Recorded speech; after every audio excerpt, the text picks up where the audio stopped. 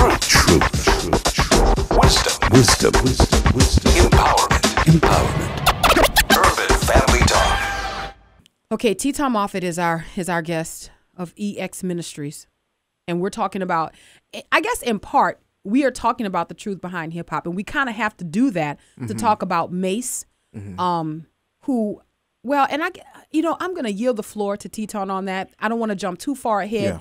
But one of the things I guess I wonder is, are we dealing with true converts? And not that anyone can speak with authority on that issue, but I'm sure that there are some things you can look at early on that would say, hold up, this person shouldn't be in this position. This person shouldn't be doing that. You know, true convert or not, there needs to be some time, you know. Yeah. Anyway, but let's get back. Tetaun, you still there? Yes, ma'am, I'm still here. Okay, great. And I saw in the Turban that you got your coffee, so we're we're ready to lean in on this, right? Lean in.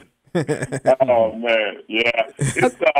It's tough, man. It's a tough subject because again, we're talking about people that have took something and made it their identity. And so when you're talking about what makes me who I am, this is my identity. Hip hop is who I am. This is the way I dress, the way I talk, the way I think, the way I look. So it's an us against the establishment. So I'm going to do what I want to do. Case in point, I can go down to the subways of Lower East in Manhattan or Harlem or New York and just spray paint the subways because I want to express myself, knowing that it's against the law. Right? Wow. Yes. Yes. I want to stand out and play my music real loud so people can hear my music, whether it's the language is vulgar or whatever, but it's my right. I can do what I want to do. I can dress the way I want to dress and act however I want to act because I'm expressing art. But what that does, it conflicts the parent culture called American culture. Okay. And so what we saw when I was overseas, I saw Japanese people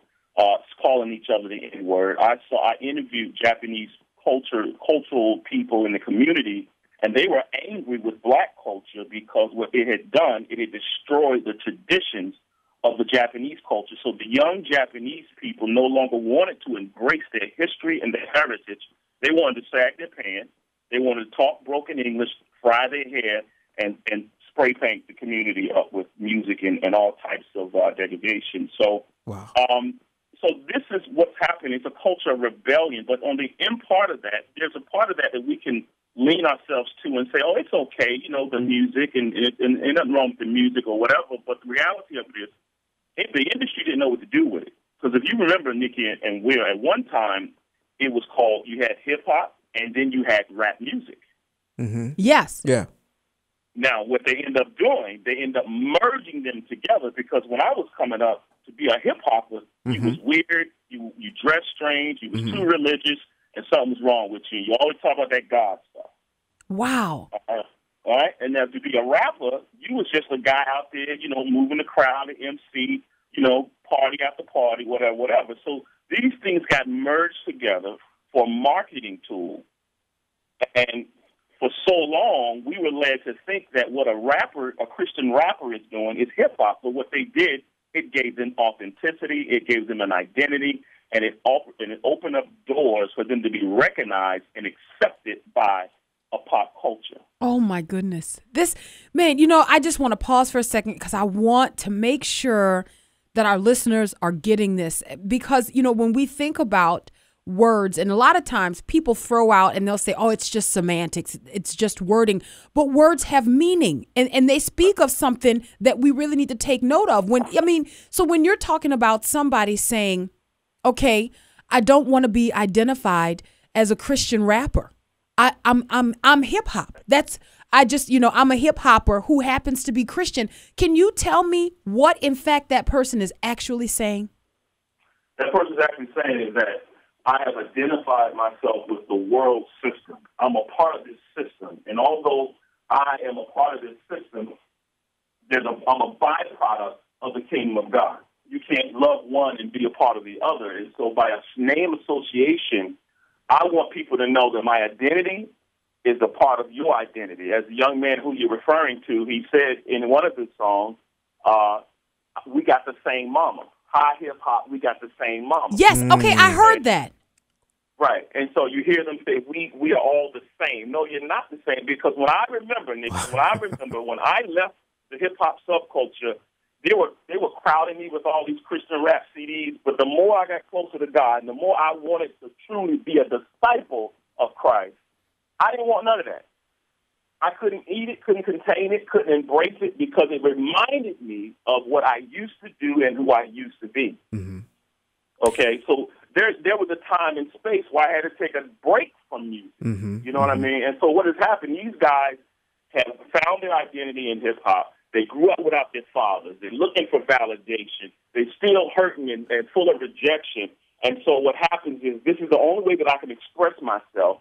I can't express myself by being a father and taking care of my children and getting a full-time job.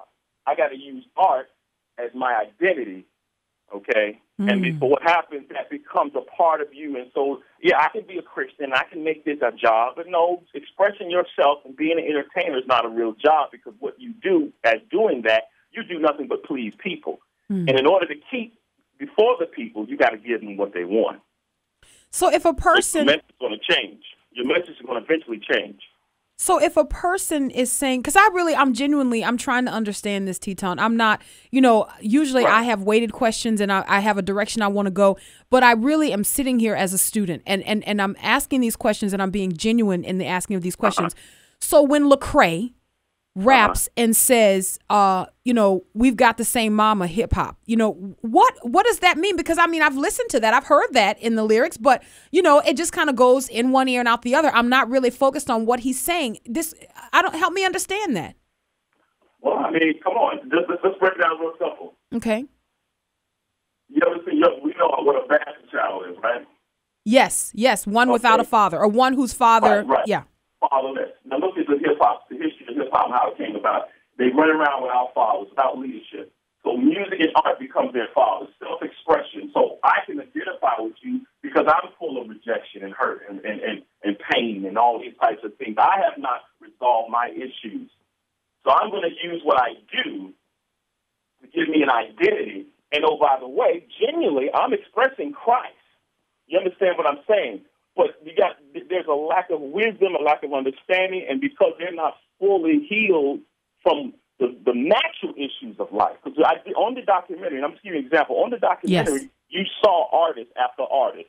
I grew up without my daddy. I didn't have a father. Yes. What I did in art and music was to show people myself and how good I was. So that was what made them feel good about themselves, the seeking for validation and affirmation from what they do and not who they are. So how much more so when you have, oh man, the weight of this is hitting me like a ton of bricks, because how much more so when you have a very public figure like Lecrae, who is now saying, not only did I not have a father naturally, because he knows, he says that, he admits that he didn't have his father in the home, so he grew up without that oversight, but now he is actually, in fact, distancing himself from the Heavenly Father that he claimed brought him into this family. He's now saying, I don't want to publicly wear that label if it means it's going to keep me in one segment of the population. That actually has a deeper meaning than I even realized. Yeah, it's very deep. Like I said, I think the brother is really naive in his expressions. And we would all hope that he would come to some understanding. But what he is doing, he's denying Christ just by words alone and association alone. So in other words, in order for me to get to a place where I want to do, I can't carry the identity that's truly associated with who lives in me. Mm. So I got to do this on the back end, where, I'm in the studio, I'm behind the scenes, and I'm going to let y'all know, I'll post all these photos of me doing this. But the reality of it is that you're coveting after where they have, and they know that. And nobody's being converted. Yes, and I think that's something that we need to say, Tetaun, because you have so many people who, when you call these things out, for example, and again, I am not trying to beat up Lecrae. I hope that people understand that I have serious, weighty issues with what he's doing right now, and I've made no apologies for that, and I've not, skirted around that issue. Speaking of skirts, when you have people that have his influence doing things that the culture dictates, and when I say the culture, I mean the culture of hip-hop. So if hip hop tells you that men now wear skirts, if you are a hip hopper, you will do like Lecrae did, and you will wear a skirt in your music video. This is a problem.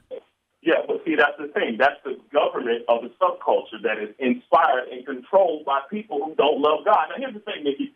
The naysayers will argue that we're being radical or irrational, but the people who have said what hip-hop is are still alive. Right. They're still alive telling you what it is. So how would you, being a Christian rapper who rap in the church, who encourages the believer, or who's on the other side of this argument, try to argue against the ones who say this is what it is? You can't. It's a religion. It's a culture. This is a lifestyle. This is the way we live. This is how we get our identity. And so corporate America is not concerned about a believer who happened to be a Christian, who happened to be a rapper who's doing rap music. If you follow his catalog, you're seeing that the message is being watered down even further. Now, this is nothing new. This has been going on since Thomas Dorsey. This is not new. So many of us should not be shocked at what he's doing. If we know history, this is a pattern that has been going on from the very beginning. Ask Stevie Wonder. Ask Aretha Franklin. Okay?